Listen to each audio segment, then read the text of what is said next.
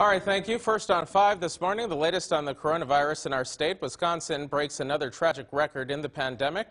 The weekly average number of Wisconsinites who have died from the coronavirus has reached an all-time high of over the last 24 hours, according to the Department of Health Services. Now, 77 more people across the state have lost their lives due to the virus yesterday, bringing the 7-day average to 60 deaths each, the highest it's been during this pandemic. And the DHS says that there were more than 4,000 new cases of COVID-19 reported. The total number statewide is now more than 409,000.